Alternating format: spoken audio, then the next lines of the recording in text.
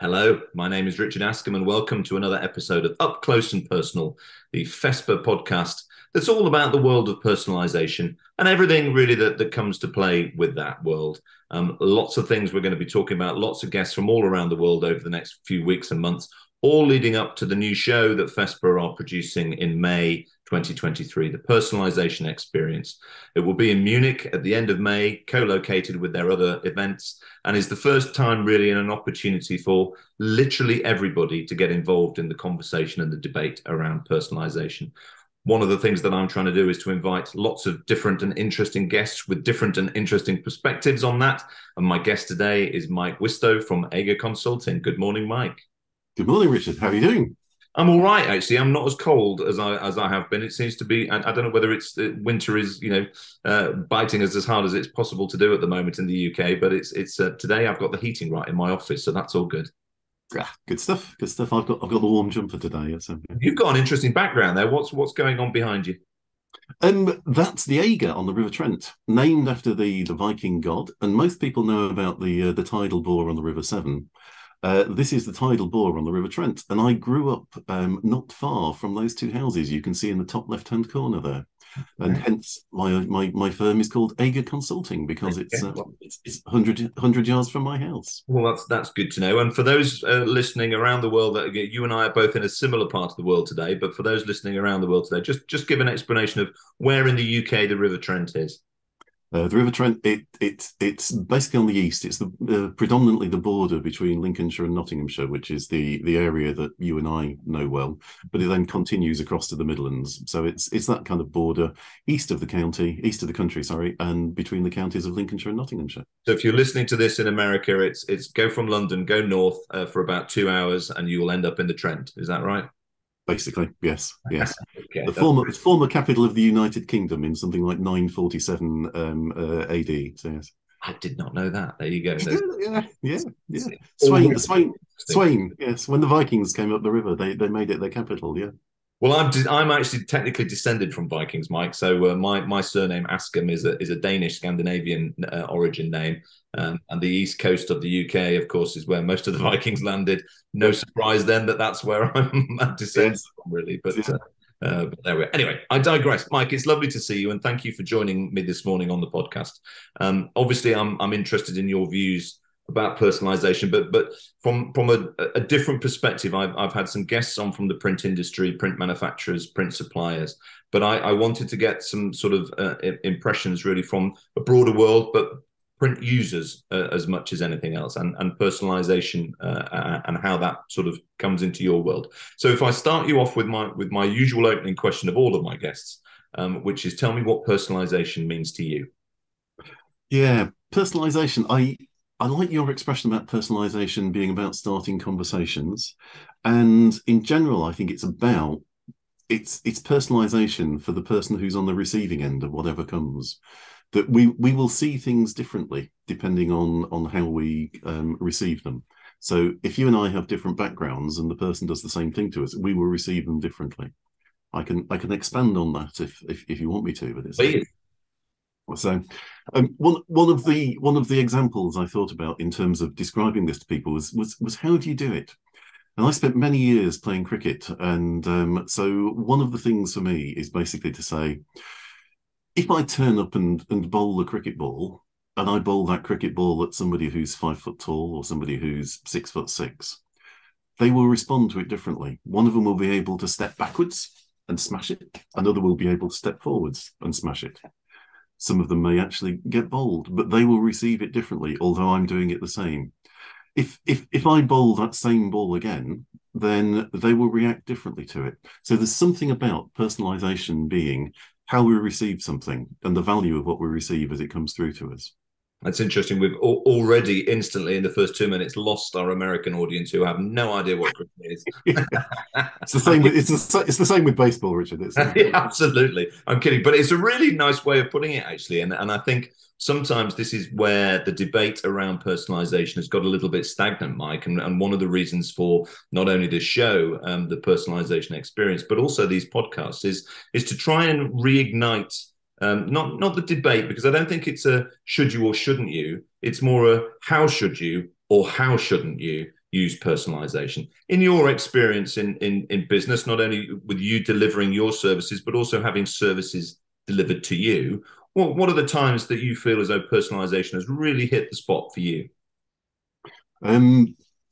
Really hit the spot. That's an interesting one. Um, let's take a health service. GPs. So the first point of call in the health service in terms of the UK. There are times when you actually want someone to talk to you, to sit down with you because you're worried, you're frightened, you don't know what it is, and so forth. There are also times when you're actually quite happy just to go along and say, give me a prescription, or you're quite happy to go along and say, take my blood and all that kind of stuff. In the former case, it's really, really helpful if the person knows you, knows your history, and isn't looking just at the records and saying, tell me about it. In the latter case, you don't mind that kind of thing. And so there is something there on the receiving end of that personalization that I think if the debate gets into something that says where is it appropriate and where is it not appropriate is better than that kind of it's all one thing or it's all another, I think.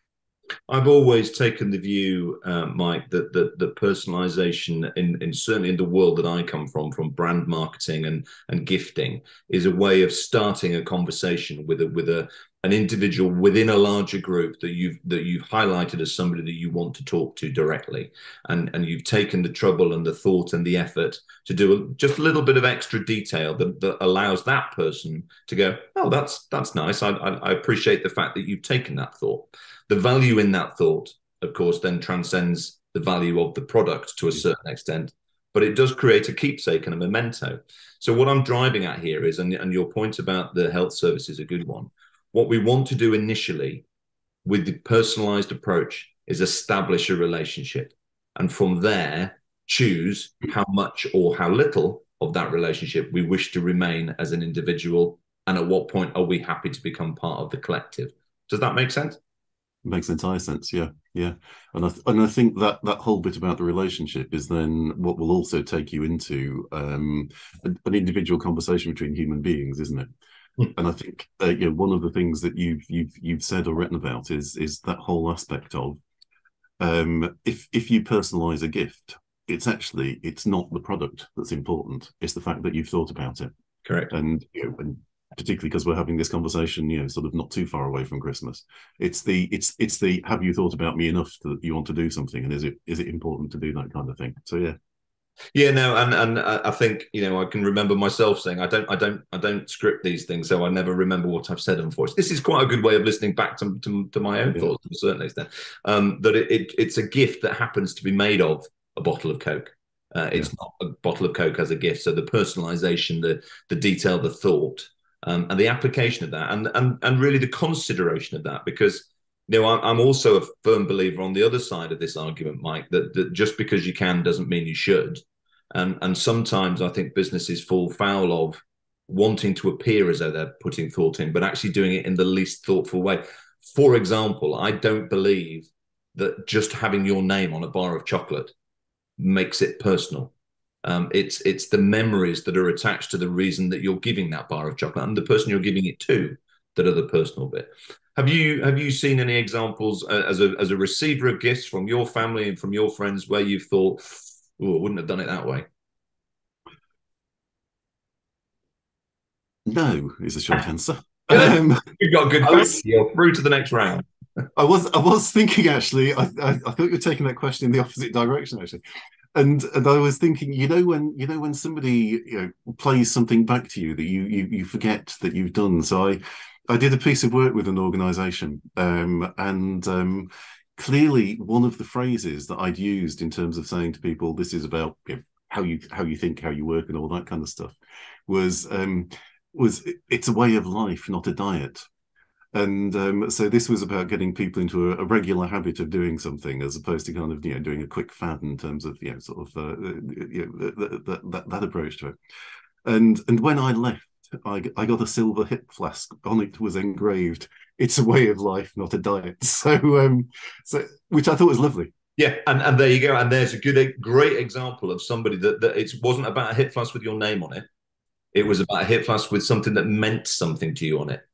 Yes. And Yeah. largely, I don't think, I mean, I might be wrong, but I don't think our names particularly mean anything to us, Yeah. as individuals. So when somebody, and I've got one sitting on my desk here, from the Share a Coke campaign all those years ago, 8 years ago, Yeah. with my wife's name on the label, and that for me is a memory of that campaign, not necessarily a memory of Yeah. her, which is Yeah. a little bit strange. And you mentioned the word fad in there, which I think, or sort of craze, let's call it, for our American friends. I don't think this is a craze. I think being able to deploy personalized thinking and thoughtfulness has been around for centuries, really. Back to the days of embroidered initials on handkerchiefs, or Henry VIII apparently used to embroider the initials of his current wife into her curtains in her bedroom, Yeah. until she realised they were being unpicked, and the day was not going to go well.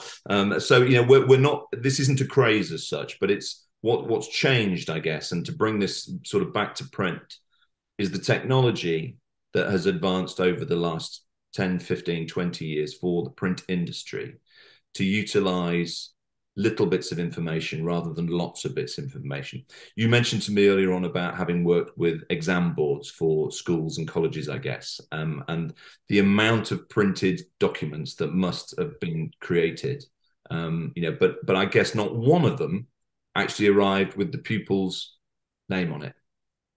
No, what's really interesting about that is that you could start to do that nowadays because you could put barcodes on, so Mm. that if you've got something that says Mike Wistow has entered the exam for, I don't know, let's call it English or something like that, then you can actually have a paper which comes out to me that says Mike Wistow. So in terms of all that kind of fail-safe stuff, if that comes and you're sitting at your desk and you get a paper that says Mike Wistow on it, you know that it's the wrong paper. Mm-hmm. So a whole host of kind of automatic fail-safes are built in by doing that. If you get those and they arrive, and again, there are different ways you can do this. If they arrive at your organization and you look at the list of people who are entered, you look at the list of papers that have come, again, you've got a cross-check and you've got a fail-safe. What I find interesting, and would be interested in picking your brains on, is that whole kind of technology change means that you could do that in a variety of ways. So you could have that. So it's delivered electronically, and therefore, if I have the passcode, I could open that up and I could do it on my iPad or this computer or whatever. It could arrive electronically at the exam center. You could print it all out, and you could still sit me in front of a desk with somebody walking around, kind of, and making sure I'm silent and not talking to anybody else. And there's a whole host of that stuff, which is personalization, if you like, in a very practical way, Mm. in terms of how you could do that for, in that instance, an exam board. And as I worked with the kind of the printers who were doing that kind of thing, you start to say, well, how are you doing this? And they're getting the electronic files in, so it's very easy for them to take the electronic files and turn those into barcodes and put those on. So you could not only trace everything, but you can put the names on everything and so on. I think that's really interesting in terms of where the next stages might go. Well, this is where, of course, when I say technology, it's not just equipment. Digital printers has been a huge sort of change point to an awful lot of printers around the world in their ability to do a million ones rather Yeah, than the other. But yeah, it's the adaptation from a software perspective that has allowed variable data to flow to printers so they can do those million ones. It's still the same Excel spreadsheet in yeah, essence, or CSV yeah, file, but within it contains a million different names and a million different yeah, addresses. The same product is all being sent to, yeah, and that's what's changed the dial in terms of technology. And some have adapted that and adopted it more than others, and used it to their advantage. I can think of various greetings card companies, around the world that I'm sure you and I have both used, where the days when you used to have to go to the shop and choose a greetings card that seemed the most appropriate and then sent it to the person you wish to send it to. Now you can go online and create your own greetings card, so it is entirely appropriate, or in some cases entirely inappropriate, and send that to the recipient. All of those files, of course, go straight to a printer who doesn't really care which is which. That they've just got a million cards to print and distribute. And that's where, to your point about exam papers, the only issue I have with exam papers, I guess, and this is me being devil's advocate, is security of knowledge, because if you can scan it on your smartphone to make sure you've got your right exam paper, you can also Google the answers. So this is why they don't let you take smartphones into exams, I guess. There's some nuance in there, but I like the fact and you're picking up on the point that I really wanted to talk about today, is that personalization is not rooted solely in gifting. That's one of them. It's the one that we've all seen the most, and it was really where it came out. In the same way that the internet is not entirely for porn, it's just that's the way that everybody largely saw it first, or gaming, or whatever. The power that these things have is so much greater than the examples that we've seen so far.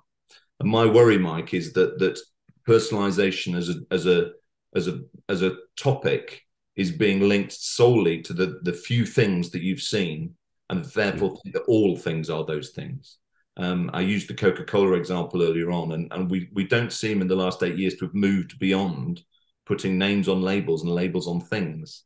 And yet what we're talking about this morning is education, timetables, information, all of which can be personalized to the individual. The internet does a very good job of that, of creating your own diary, your own life. Where would you, on that notion, where would you see personalization being an advantage for you in your working life? If I come at that as a slight kind of side angle, if you like. So I've been, don't know how much you've done with the automotive industry, but they have the concept of runners, repeaters, and strangers, and I've been surprised how few people have come across this. So I use it quite a lot. Yeah. And essentially to kind of cut a half-day session into something which is kind of a one-liner. It's effectively the bit that sort of says people get blocked in terms of thinking, what do we do if we have to set up our systems for the occasion when a red-haired, blue-eyed man with one leg and one arm and with 5 hands on it, with 6 fingers on it and stuff like that comes in. And so they set their systems up, whether those are kind of service systems, manufacturing systems, or whatever, for that. And then the whole organization gets bogged down. If you've got the concept of runners, repeaters, and strangers, you say to people, roughly 80% of what you do is going to be a bog standard thing. So that's the runners. It's the thing you gear up to. In the automotive industry, that's your kind of your 4-door and hatch, and so your 5-door car. Roughly 15 to 18% is going to be something which is equally kind of recognizable, but it's not your bog standard stuff. So that's in the automotive industry. Let's say that's the the kind of the estate. So you're going to get those. You put them down a different lane, and away you go. And then that remaining 1%, 2% are not 1% or 2%, which are exactly the same. Each of those is individualized, so that if you say, I want a car which has got a gold steering wheel, a Bose stereo, and I don't know, platinum alloys or whatever, the next person might come along and say, I want a silver steering wheel, I want a Bang & Olufsen stereo, and I want pink cakes alloys or whatever it might be. And there's something about, in the same way I used that example earlier about GP practices, there are things that I want to be personalized for. There are things that I want to be recognized as an individual for. Well, the same applies in the rest of our kind of day-to-day lives, which is there is stuff I'm actually quite happy. If I go to the shop and I buy a loaf of bread, I'm quite happy to get that. That's what the baker does as the kind of the runners. Actually, I might decide I want a fancy one with, I don't know, walnuts in or something, and they'll know I'm going to do that. And then maybe at Christmas I'll have some, a loaf of bread or a baguette that's got Mike written across it, and all those kind of bits and pieces. And it's that kind of thing. And for me, it's about that whole kind of concept about runners, repeaters, and strangers allows people to think about how they do the personalization agenda and how they do that in such a way that it's actually effective for them as an organization. And where you talked about technology earlier, in terms of printing, it's a damn sight easier nowadays to do that kind of thing, because you can change it on the software as opposed to having to reset the whole kind of print and all that stuff that goes back to my very early use and so on. So there's something about actually tying that in with where it makes kind of commercial sense to do it, as well as where it's a jolly good thing to do, because actually that's what I want. You're listening to the Up Close and Personal podcast with me, Richard Askam, and my guest today, Mike Wistow. And we're just talking about, really, I guess, Mike, the not necessarily the amount of people that would embrace personalization, but the times in their life when it would have the most benefit. Yeah. And of course, and maybe that's why it's got stuck a little bit in gifting, because it's allowed people to demonstrate thought where previously they just bought the same bar of chocolate for everybody and everybody got the same gift, and so therefore it was not thoughtless, but not not with the requisite amount of thought, should we say.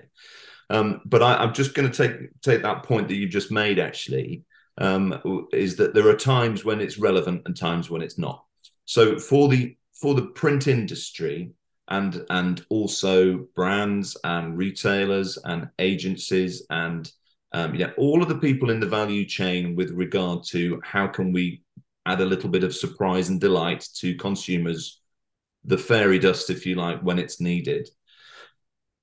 Personalisation 2.0 for me is where you recognize that can work and add value, and you then deploy it. It's not just in gifting. If that 5%, as you just described it, when you want to, you will. And 5% of the Earth's population is, quite a lot of people. So there's a huge opportunity out there. For you as an individual, when would you choose to use personalization? And more importantly, when would you choose not to? Good question, Richard. It's my job. I guess. I guess there's kind of two aspects of that. One is the one where, as we've talked about, I want a gift. I want something to make me feel important. Mm-hmm. The other is, I think, I've just caught sight of myself on the screen. So the other is, I did some work with an organisation that makes glasses, as in these kind of glasses. Yep. And the other is, I actually want these to be personalised, because if not, then I actually can't read and I can't see what's going on the screen. Okay. So there's some very practical stuff, which is those need to be personalised. There's some stuff where I want a gift. There's some stuff which is kind of halfway between the two, isn't there? Because this is kind of, I could have this with Mike written across it, or I could have it standard as it is. But actually, I want it with this kind of size and shape, and I want it to keep me warm. Yep. And so I think there's a mix, isn't there? And this is where, and what's really interesting for me with the conversations that I'm having is that everybody has a slightly different view of what personalized means. And I keep saying, and I will keep saying, that it shouldn't just be about gifting. You mentioned medicine earlier on, and I was listening to a report on the radio yesterday about how the advancements in medical technology has allowed now medication to be personalized to the individual patient. So again, using the P word, but individualized would probably be a better word for you, so it doesn't get lost in translation. And I think this is largely, if there is a problem, and I might be overplaying this, but if there is a problem with adoption of utilizing personalization, it's because it's got stuck with one reference point, that personalization means a bar of Toblerone with your name on it, or a jumper with Mike across the front, which I wouldn't have, by the way, just as your personal stylist. No.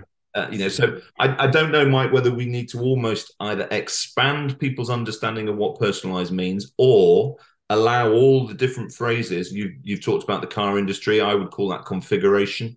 You've talked about clothing. I would call that bespoke tailoring. All of these things lead to the same place, which is an individual's choice of what they wish to have in a world where manufacturers and retailers and so on and so forth are able to deliver that. Do you think that's am I barking up the wrong tree in terms of trying to make that debate work? Not at all. I've got a question for you in terms of if you look at this from the producer side, then. Yep. So one of the things that I think is interesting is if you look at this from the producer side, you also need to make this commercially successful. And from my kind of work with various organizations, if you've got someone who is trying to look at that overly specialist stuff and forget what I've described as runners, repeaters and strangers, then they can put an awful lot of cost into the business that they don't need to put into it. So again, I've worked with let's be vague, a large organization which had some stuff that worked very simply and some stuff that you needed to kind of get an expert advice on. And what they were doing was they were getting stuff so that it was ready for the expert advisor. Mhm. And actually, as we looked at it and we talked them through it, we said, well, this is your standard stuff. This is what someone who's been in the job for 3 months can do, where without support and advice. If they get a kind of something which is more complex, don't you pass that through to another person? And it's interesting in terms of that was very much a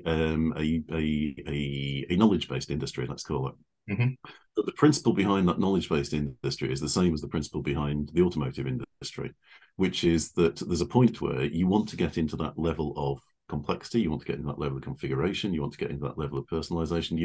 We've used all of those kind of different pieces, and I think there's something about doing that in such a way that you map out what you're doing, and then you say, where do we actually need to get into the personalization stuff, and where that's cost effective for us to do so? Because otherwise, it must be. I haven't gone into this in any detail, so it must be very, very difficult to get that personalized approach and make it cost effective. And so it's that kind of balance, isn't it? But your thoughts on that, I'd be really interested in. Yeah, no, well, and it is, the wider debate, Mike, really about where the value of personalization sits, and also, it's the old debate, isn't it, about the difference between cost and value. And I know from experience, that there's a lot of, certainly in the print industry, a lot of people haven't gone down the route of individualized products because they see cost but they don't see value.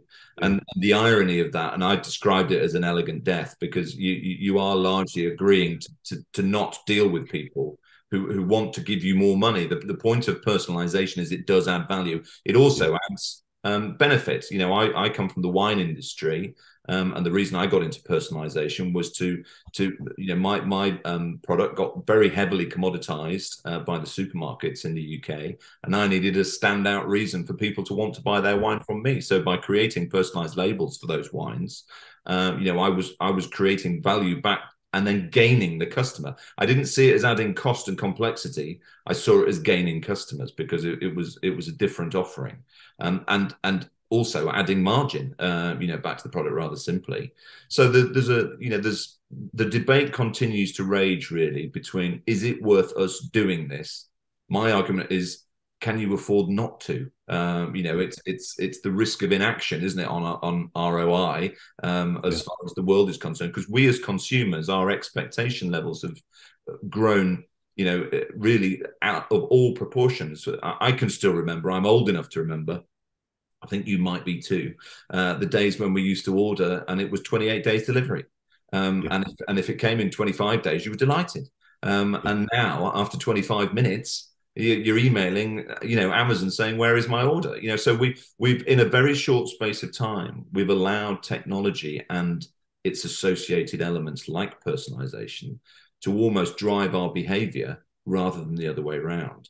And that for me is where this personalization experience show is going to be so interesting, to get as many people as we can inside the tent to understand what it could mean for them, not what they already know it means. And I don't like the words education when it comes to business because it sounds terribly patronizing. But I think this is a massive awareness campaign for everybody that's associated with giving stuff, whatever that stuff is, that they could do it slightly differently, and it's possible to do without, off the charts costs that makes it, non-cost effective. In your world, Mike, if you could, this Christmas, we're talking just before Christmas. I know this will play out in the new year, but just before Christmas, have you got any plans to do any personalized gifting at all? Yes. And that's really You can tell interesting me, because because the recipient won't know before Christmas, so we're not spoiling anybody's surprise. no, not at all, not at all. Yeah, and that's also interesting because at the moment there is, how would I put it in the UK, some uncertainty as to whether cards will be delivered, and timing. So actually, it's much easier nowadays that you could do, whether it's the picture there or another picture, you can do that as personalized electronic kind of gifting, isn't it? You could you could do that and say, Merry Christmas, Mike, or whatever it is. And it may be that actually that's what happens this Christmas because it's the physical cards aren't going to get there. Well, and therein lies the risk, of course, for a debate for another day, which we won't get into Yeah. the politics of it all. But when an industry and I've said this before from stage, so I say this with all due respect to anybody listening from the print industry. When an industry sees itself as the way it's always done things, Yes. then largely its consumers will leave it behind. It will be stood there going, where has everybody gone? And Yes. for example, the post office, the Royal Mail, the delivery of cards, if they don't do it for whatever reason, we'll find another way of doing it. Yeah. We are, as Darwin once said, very good at adaptation. That's why we're still here. And technology, and look at COVID as an example, at a period of our lives when we were told you can't do this, and the majority, not everybody, but the majority went, okay, I'll do this then, and Yeah. they adopted new practices instantly because they could. So there's a risk here, isn't that if old legacy services stop delivering because they want to hang on to the legacy, but their audience has left the theatre, it's going to be a very lonely show, isn't it? And interestingly, again, in terms of, so my background, many years ago I ran IT systems, and when I say many years ago, that's kind of Microsoft DOS, and in the days when I said Windows will never take off because people can't afford the hardware and the memory, and so on. Yeah, not one of my greater prophecies. But I was taking people off typewriters and putting them onto the word processors. I had a chief exec who insisted that his PA had everything printed off so he could read it when emails came in. And I think what's also happening is the rest of the world is moving on. So the youngsters nowadays, from the age of less than 15, have grown up with kind of smartphones and iPads and tablets. Excuse me. And so the world is moving on, irrespective of whatever the industry is. And so there's a whole skill base and a whole expectation that people are wanting that is kind of nothing to do with what industry you're in. It's because the world around has moved on. And so, those old chief execs who said, I'm not going to use a computer because that's what the secretaries do. And, I had that kind of thing. They soon went out the door, it was, and the same, I think, happens around here. It's the expectations that people come to because they will get it from the gaming industry or they will get it from Amazon or whatever they get it from. They turn around and they say, why can't I have that from a printer? Why can't I have that from a doctor? Why can't I have that, et cetera, et cetera? And the expectations are changing, I think. And I think, just to wrap this up, Mike, that's being led by the consumers now. And no longer are we, we're the shepherds rather than the sheep. Yeah. I think in that regard, and that's probably the single biggest change around personalisation 2.0 is what do we want and who do we have to go to get it? I think, and that's the biggest change in probably our lives, isn't it? Yeah, very much so. Mike Wistow, you've been a fabulous guest today. Thank you so much for sharing your thoughts and conversation. I've really enjoyed talking to you.